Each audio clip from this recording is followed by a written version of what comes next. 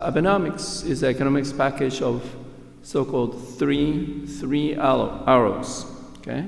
The first one is the aggressive monetary policy to get out of deflation. And second arrow is fiscal policy, short-run stimulus, but in the medium run, consolidation, which means the fiscal tightening. So this is a sort of interesting mix of the short-run stimulus and the medium-term consolidation. We need this consolidation because fiscal situation is very bad. The first arrow is on target. The inflation rate is going up. Second arrow is also near the target as the fiscal consolidation is starting. And third arrow, growth strategy, is still far from the target. So that's the conclusion, that it's still on the way, but we have initial success. Okay, so first arrow is to lift the inflation rate from deflation to a 2% inflation target. Okay. So 2% inflation target has been adopted in many advanced economies, and US adopted in 2012. ECB is not, formally not saying that it's inflation target, but de facto inflation target. And 2% inflation target formally has been adopted in UK, Canada, Australia, Thailand, Korea, everywhere. That it has become the norm of the monetary policy. And Japan, during the period of deflation, Bank of Japan hesitated to adopt this, thinking that declaring 2% and not achieving it could damage reputation. But we think that was wrong, that Bank of Japan was not aggressive enough to try to get out of deflation. So the first thing, Mr. Abe, when he was elected as the leader of opposition, even before he became Prime Minister, started to say that the getting out of deflation is priority number one. Okay? So this is a yen-dollar exchange rate movement. The first line is mid-November 2012, when the general election was announced, which means the lower house was dissolved by the previous prime minister. So Mr. Abe, starting the election campaign, said that Bank of Japan's policy is wrong and we need aggressive monetary policy to achieve 2% inflation target. To get out, and getting out of deflation is a necessary condition for all other policies to achieve the normal growth economy in Japan. So he talked, and the market started to believe that Bank of Japan will change. So he also forced the Bank of Japan to change the policy to adopt a 2% inflation target in January, and also he replaced the term expiring Governor Shirakawa with the Governor Kuroda, who was much more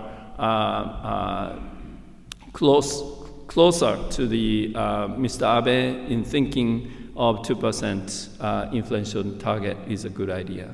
So this political movement, which Mr. Abe led to change the central bank policy, actually influenced the market so that yen-dollar exchange rate depreciated from about 80 yen per dollar to 100 yen per dollar eventually. Mr. Kuroda, when he was nominated and elected as governor, introduced a very bold initiative called quantitative and qualitative quantitative and qualitative easing, QQE, as acronym goes. And that also surprised the market how bold it was, basically doubling a balance sheet of the central bank in 2 years and lengthening the maturity of the government bonds Bank of Japan was buying. So, skipping all the details, that yen level changed from 80 plus minus 5 to 100 plus minus 5, and the rate has been sustained since last April. This is the stock price, Nikkei 225 index, and very similarly, in parallel to a yen-dollar exchange rate movement, that Nikkei stock index has increased by 60%, from about 8,000 to 14,000, and has been sustained since last April. So change of the monetary policy, or actually expectation of the change of the monetary policy, has produced this very strong market reaction. And this has lifted the Japanese economy from the long stagnation to on the recovery path, and from long deflation to on the way to the 2% inflation target. So briefly speaking, this is what happened, that this is a balance sheet, size of the balance sheet of the Bank of Japan, red, ECB green, and Federal Reserve blue, and Bank of England black. So other three central banks expanded balance sheets in the wake of Lehman Brothers shock. And that is a reaction of the central banks to stabilize the financial markets and save financial institutions, but also that produced the currency depreciation. When other three big currencies are depreciating, yen appreciated in relative terms. So yen was in the territory of about 75 to 80 yen for 4 years before Mr. Abe became the Prime Minister to advocate, to correct this situation. This is the inflation rate, which was, you could see, red and blue were below zero for a long time until 2012, when Mr. Abe came in and started to advocate this policy, and Mr. Kuroda followed it up with the actual QQE. And blue line is the so-called core CPI inflation rate, which is excluding fresh food, but including energy. And red line is excluding both the food and energy. In both index, that the inflation rate has risen remarkably from the beginning of 2013 to most recent month. So it's an increase from minus 0.5 to positive 1.3, and it's on the way to the targeted level of 2%. So this is a big success of the change in monetary policy, showing the power of monetary policy and actually using it. Second arrow is the fiscal stimulus in the short run and fiscal consolidation in the medium run. So fiscal stimulus is needed when the temporary downturn is observed, and also you make the economy the extra boost when needed. And this was applied when Mr. Abe came into the office, and in tandem with monetary policy, there was a very strong dose of the fiscal policy. And the problem of Japan is you cannot keep doing it, because the debt to GDP ratio is very high, much higher than Greece, Italy, Spain, and others. And this is a result of continuous, very large deficits. The red line is expenditure, blue line is tax revenue. And it has been widening gap since 1990.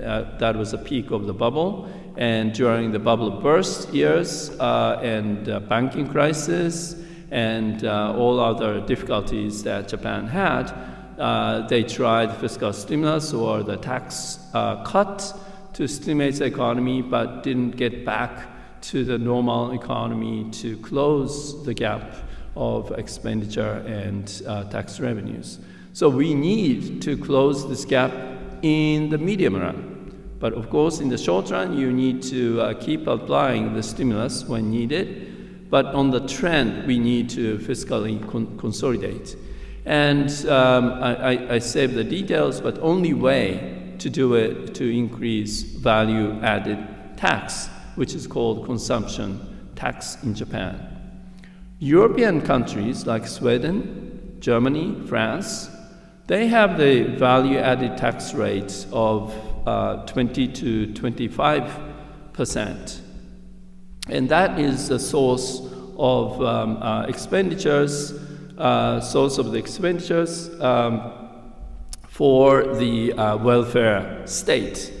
US doesn't have federal level of value-added tax because their welfare policy is not as good as European countries. Japan has a European type of welfare policy, social security policy, and Japan should have a high value-added tax like European countries. And we started out with 5%, and Abe added 3 percentage points last month to 8%, and we are on the way to 10% next year. And probably that won't be enough, but we have to start gradually going to 20% to stop this gap and start reducing the debt to GDP ratio. Okay, so the third arrow is the growth strategy. And actually, there are so many good ideas, but so little implementation. That is a problem. So I admit, yes, the third arrow is very slow to come, and we need a lot of actions from here. But there are areas already identified that we can do the structural reform to stimulate demand and also potential growth. So just to mention the names, the health and medical care, agriculture, energy, and labor market reform, including mobilizing the childbearing caring years of women. So these are the areas. I don't have time to go into details, but clearly those increasing potential growth rates, increasing the potential output is on the agenda. As I said, implementation is slower than I expected and I hoped, but it's going in the right direction. So combining these three arrows, that we can make jump from the deflationary trap that Japan had been in for 15 years, and make it to a normal economy by combining these three arrows. That's what Abenomics is about, and we are on the way to success.